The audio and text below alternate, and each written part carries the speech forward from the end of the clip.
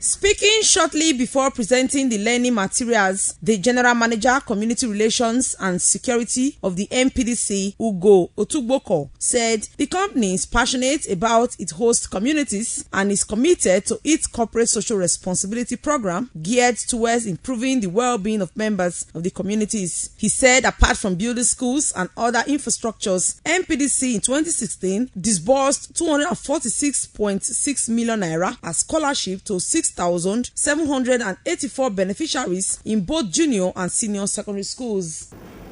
We regard our host and impacted communities as stakeholders, and one of our primary objectives in the partnership is to encourage education and knowledge.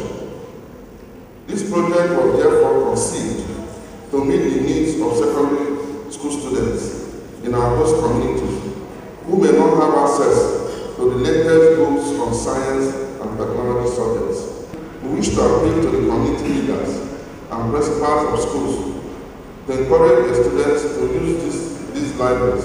In his remarks, the Manager Community Relations, represented by the Deputy Manager Community Relations of the NPDC, Mbiere, said the organization has also trained women and youths in the region in welding and fabrication, tailoring, auto mechanic, ICT, amongst others, and noted that the science libraries for different schools is aimed at encouraging the students to read books for free.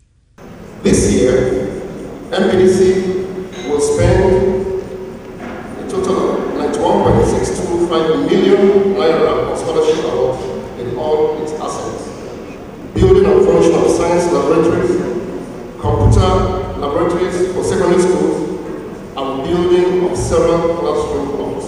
High point of the event was the presentation of samples of the science libraries to principals of the benefited schools. Some of the principals and as spokespersons for one of the host community expressed gratitude to management of NPDC. We need education, and a Latin community is a stable community.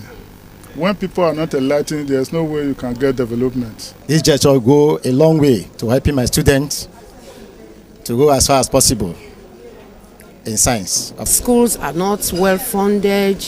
Libraries are not equipped for the schools that have.